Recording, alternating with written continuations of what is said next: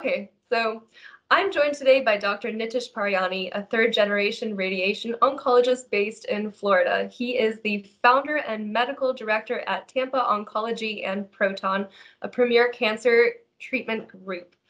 Dr. Paryani is a highly accomplished expert in the field of radiation oncology, and I'm absolutely thrilled to welcome him here today to get us insights on the topics of radiosurgery, radiotherapy, and cancer in general. Dr. Paryani, thank you so much for being here, and I know your time is limited, so I'm going to go ahead and get started with the first question. So when you're working with a patient, how do you determine if they need radiosurgery, radiotherapy, or surgery? Well, Joanne, first of all, thank you for having me here today. I really appreciate the opportunity.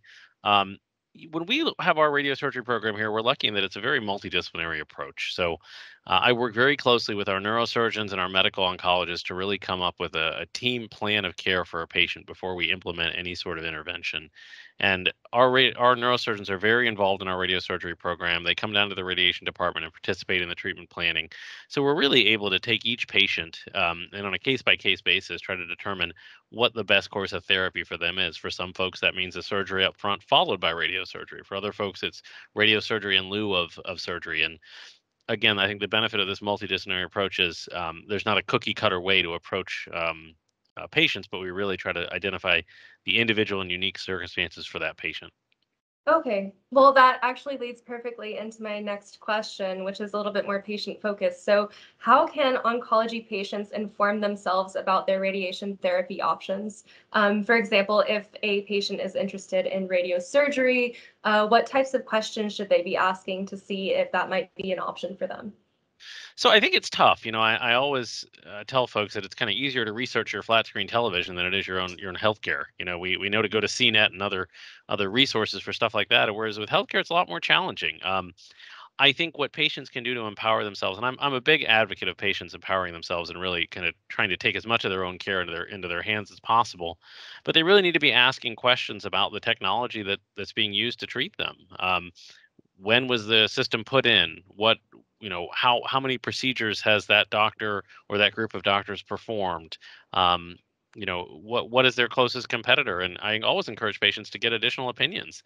For some cases, obviously are more urgent than others, but usually in a radiosurgery world, patients have time to really explore their options and figure out truly what is the best approach for them. And I think that's a big part of empowering the patient to make the decision that is really going to be, again, uniquely suited for their case. Yeah, it sounds like it becomes more and more precise per patient, and that's really, really important, I think, in any kind of treatment. So kind of shifting away from the patient focus and moving more towards a general look at this field, can you speak to the standardization of care for radiotherapy and radiosurgery? Are there best practices in place?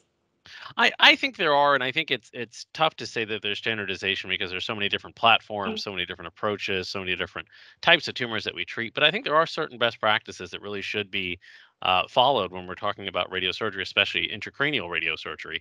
I think it's important that precision and accuracy are at the forefront of the treatment. Imaging, the frequency of imaging, the accuracy of the imaging, all of these things ensure that we are having a reproducible setup for the patient and ensuring that we're truly targeting where we intend to target, meaning the tumor, and of course, avoiding those critical areas of the brain where radiation can be detrimental and could cause long-term and short-term negative effects. And so I think those are sort of the factors that I push for with patients to say, listen, radiosurgery is not typical radiation therapy. The margin of error in standard radiation therapy is very high, whereas in radiosurgery, it's very narrow. And I think having the proper technology and doing the appropriate imaging helps ensure that. Okay. Well, I mean, that actually fits perfectly with what I wanted to ask next. And you mentioned it. Of course, when you think about radiosurgery, you have to think about precision. So my question is, how important is technology then in treatment delivery? And how can technology support in improving patient outcomes? I think it's critical. And what I tell patients is, we have a very robust radiosurgery program here, and we treat folks from as far as, several hours away. And I don't like to have patients travel long distance for treatment that's not necessary. But what I tell patients about radiosurgery is, listen, this is not, again, your typical radiation where we have 20 to 30 treatments, and if one treatment's slightly off, it's likely not to impact your long-term outcome. Oftentimes, these are single shot, high dose procedures where accuracy is of the utmost importance because we don't get another chance. And so I think having that precision is key. Having a team that's comfortable that does a lot of these is very important. And again, the technology that you're using behind that, we use the BrainLab system, which I think is extremely useful in that we can image at every angle of treatment. Most radiosurgery programs can't do that. So we are certain that patients are accurate within millimeters every time we turn that beam on. Okay. Well, actually, that brings me to my last question, which is actually about brain cancer. Can you talk about some of the challenges associated with treating cancers of the brain, and how do you overcome those challenges? Well, I think probably one of the biggest challenges we face is patients can be in a wide variety of clinical presentation when they have cancer in the brain. Some patients come walking into our clinic, whereas others are in the hospital and often intubated. And everything in between. And I think so. One of the biggest challenges really customizing an approach for that patient that they're going to tolerate, that's going to provide them the benefit that they need. And again, that's where that multidisciplinary care comes in. Oftentimes some of those patients require a surgical intervention before they can be a good candidate for a radiosurgical procedure, whereas others, radiosurgery is the right answer straight out the bat. So it really kind of is, an important thing to look at. And the challenges we face is, again, every patient's unique. No two procedures are the same.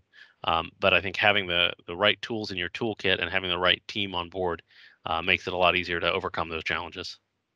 Okay, that's absolutely perfect. Then those were actually all of my questions for today. So I'm going to thank you so much for your time and for sharing your insights with us. They're extremely valuable and, of course, beneficial for patients that are battling a cancer diagnosis. So I appreciate your time as well. Thank you for having me.